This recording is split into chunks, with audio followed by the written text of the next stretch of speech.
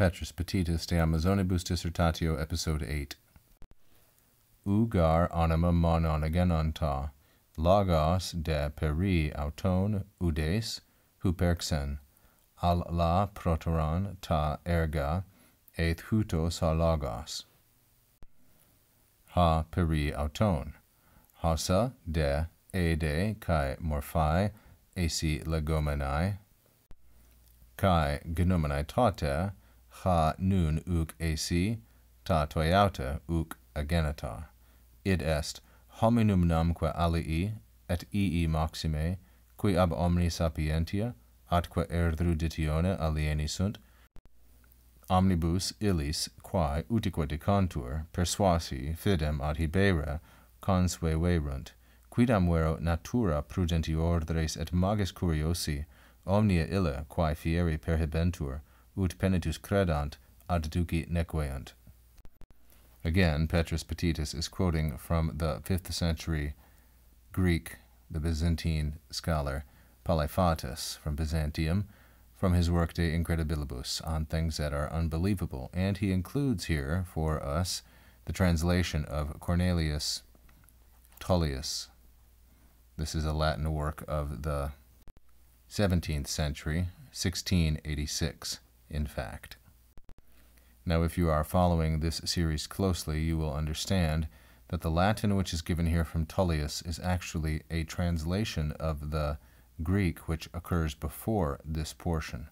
Thus, this Greek here is not corresponding to this Latin, but corresponds instead to the Latin which comes after. Confusing enough? So I will just point out a few items from both the Greek and Latin, and we'll call it good. This ligature here is peri, the preposition which means about or concerning, and it takes a genitive here, auton. This is udes. This little symbol like so is the symbol for u, and we can see it in a number of different places. Udes, udes, like so. Here is another peri ligature like this, peri with the genitive, auton.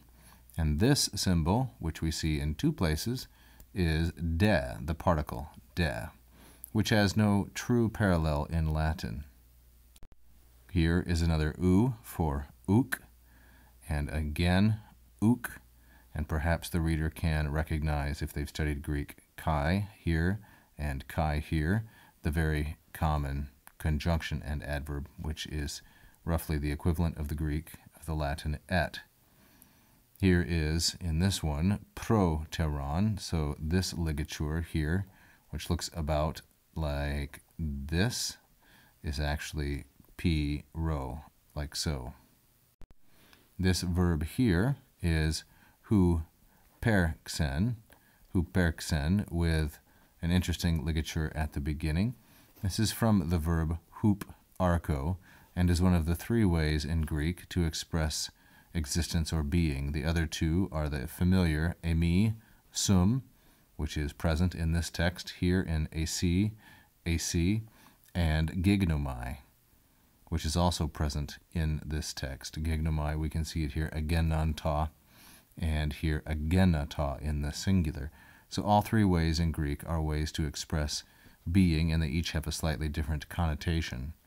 The koine form is ginomai. The gamma has dropped out. Otherwise, these verbs are very similar in Attic and Koine. A couple notes on the Latin. Of men, in fact, there are some, and those especially who, qui, who, alieni, are quite removed, and this takes an ablative of separation, ab omni sapienti atque eruditione, who are quite removed from all wisdom and learning.